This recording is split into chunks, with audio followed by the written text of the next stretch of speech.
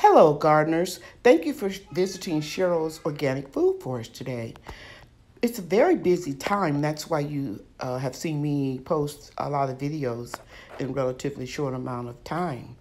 Fall is the time of the year for us to plant fruit trees and bushes and vines. And it is also the time that we start more seeds and transplant them into our garden beds for our winter gardens.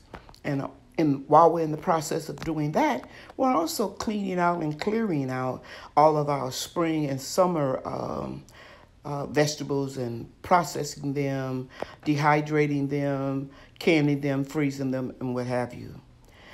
Today, I want to talk to you about my Concord vines. I ordered them from Stark Brothers. I really like this company. I'm not getting any residuals or anything like that. As a matter of fact, I don't try to make any money off of anything that I do on YouTube.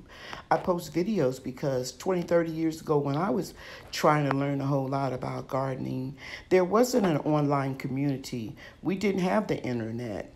So I had to look at videos on, what's that, Beta? And then VHS. And I also went to the library and I talked to a lot of gardeners and learned that way. And to be honest with you, I learned what not to do through trial and error. So anyway, today I'm planting these two vines. They are Concord grapevines. I have the two Concord grapevines planted, and I will put some more water on it later. And more wood chips. Bria helped me. She's a good girl. And I'm trying to walk backwards. I'm going to show you over here I have the muscadines. And in between these two potting tables, I thought it would be a good idea to put the Concord grapes over here. And I'll just have to put two posts behind each vine and let them crisscross and grow up tall.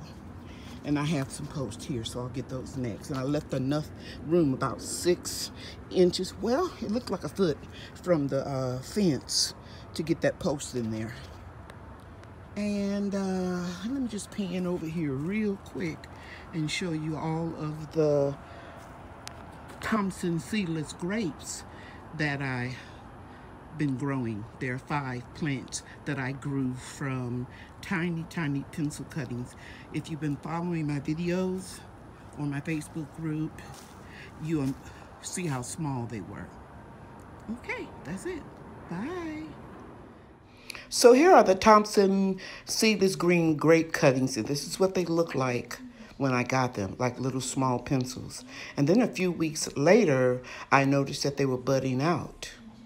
And I grew them all winter in my home, and then I transplanted them out in the garden in the spring.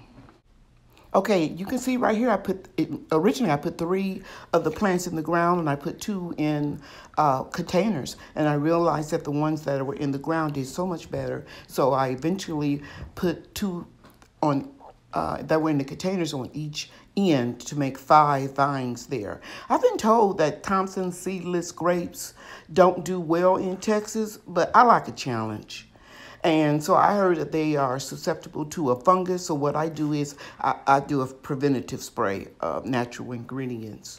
I think we're going to be really blessed with a lot of muscadines and seedless grapes next year, and the following year maybe we'll be blessed to get some of the Concord.